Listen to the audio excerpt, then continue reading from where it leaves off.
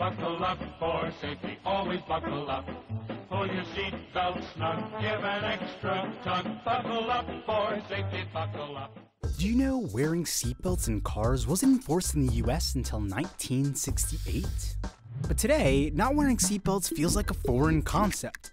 89.6% of people in the US wear seatbelts every day. Unless you're on a bus. Or a school bus. So what gives? Seatbelts save lives.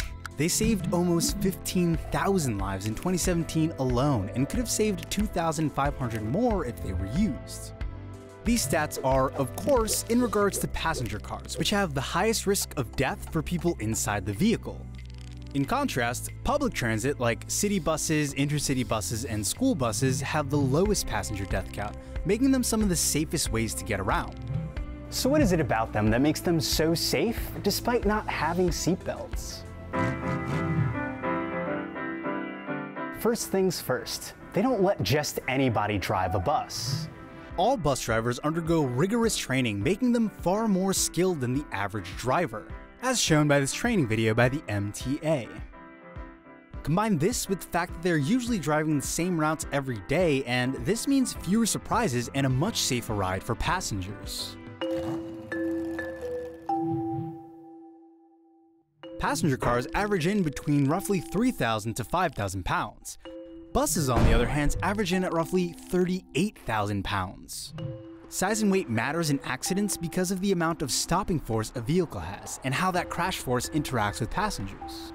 When a car encounters an object, its lesser weight means that it'll stop rather quickly and eject passengers from their seats.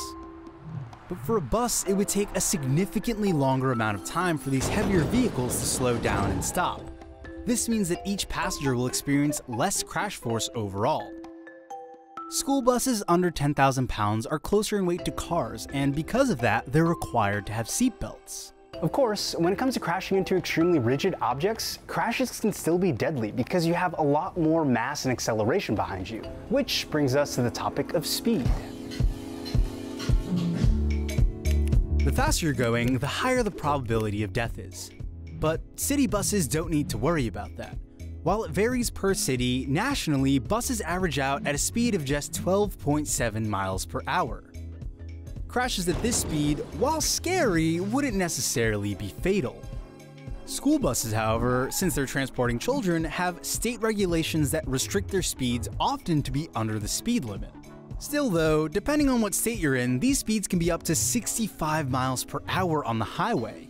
These larger school buses usually don't have seatbelts, but the inside of the bus is designed differently to counteract that.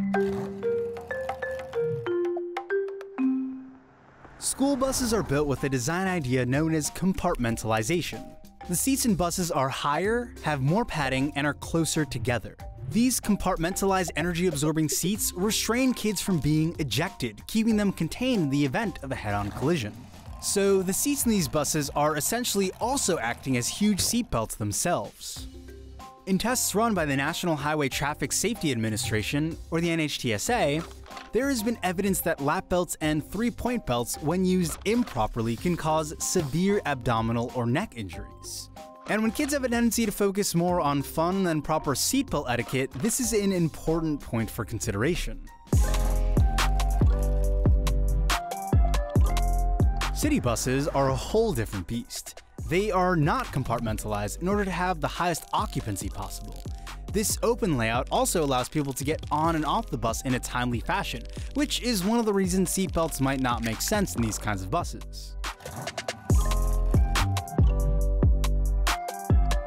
So those are the reasons that we don't have seatbelts in buses right now. But do we need them? In that same study I mentioned earlier by the NHTSA about seatbelts potentially being more dangerous for necks and abs, they also said any increased risk associated with the use of lap belts in small school buses are more than offset by preventing ejections. Frontal collisions aren't the only type of accidents that happen. Buses have rolled over, for instance. None of the preventative measures mentioned so far could save you in that scenario other than a seatbelt. But how feasible would it really be to put seatbelts in every bus?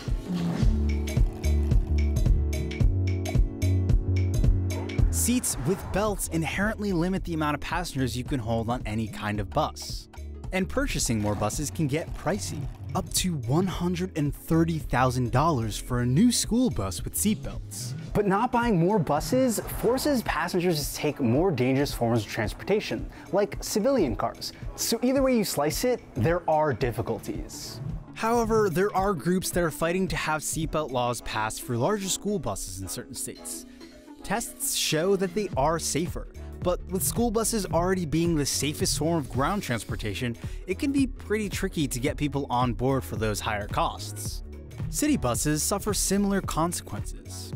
And that's not even factoring in all the legal ramifications of what happens when some buses have seatbelts and others don't. How can you protect some people and not all? Questions multiply, getting more complex very quickly when considering changing the status quo. And that's based off the already safest form of ground transportation. So you can see why legislators and manufacturers might be a little hesitant to change the rules this late in the game. With all that said, public transportation is still substantially safer than driving your own car or carpooling. So if you really want to be safe, skip the car and the Uber and hop on your local bus. End screen.